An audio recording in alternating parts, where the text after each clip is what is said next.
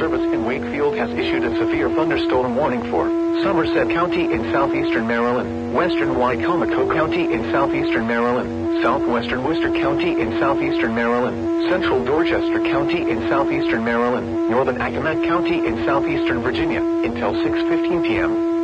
At 5:29 p.m., severe thunderstorms were located along a line extending from 6 miles east of Patuxent River Naval Air Station to 7 miles north of Tyler to near Tangier, moving northeast at 35 miles per hour. Hazard, 60 miles per hour with gusts and quarter-size hail. Source, radar indicated. Impact, minor damage to vehicles is possible. Expect wind damage to trees and power lines. Severe thunderstorms will be near Lasonia around 5:45 p.m. Marion Station around 5:55 p.m. Westover around 6 p.m. Princess Anne around 6:05 p.m. University of Maryland Eastern Shore around 6:10 p.m.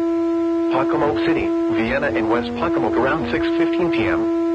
Other locations impacted by these severe thunderstorms include Horntown, With the Green, Trinity, Cockeysbury, Eden, Kingston, Saxes, Shelltown, Sanford and Oak Hall.